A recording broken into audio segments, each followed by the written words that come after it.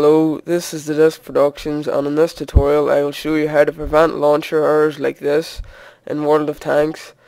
So the method I use to prevent errors like this is to simply not use the launcher to launch World of Tanks. What I do is I open the World of Tanks folder by right clicking on your World of Tanks shortcut and then go to Open File Location, and instead of using the usual WOT launcher,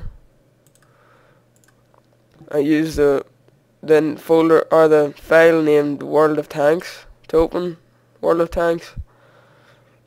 So as you can see here, I've just bypassed the launcher and I can proceed to the World of Tanks menu even though I have not connected to the wargaming.net update service in the launcher. This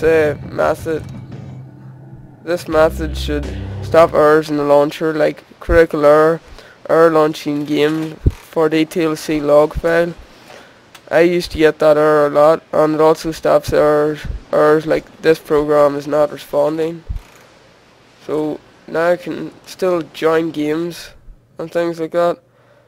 So I found this method myself just because I couldn't get past the launcher one time because there was launcher maintenance, but I could still get past and play other people who had probably used the same method to get past. So thanks for watching, and please like, subscribe and comment.